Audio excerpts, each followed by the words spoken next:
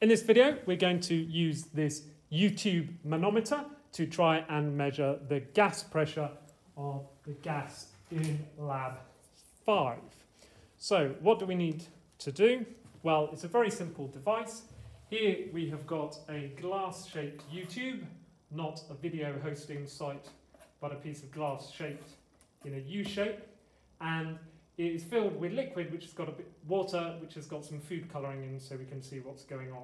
And at the moment, the pressure is the same on both sides. Let me just disconnect this so that you can definitely see the pressure. This hose goes just off the top of the screen into there. The pressure is the same at both ends, just atmospheric pressure. Now I'm going to connect it to the gas tap, turn on the gas tap, and now we can see that the level has increased on this side, because inside here, gas from the gas tap has entered here and increased the pressure on this side. And what I'm going to try and do is roughly measure the height difference between the two sides for you.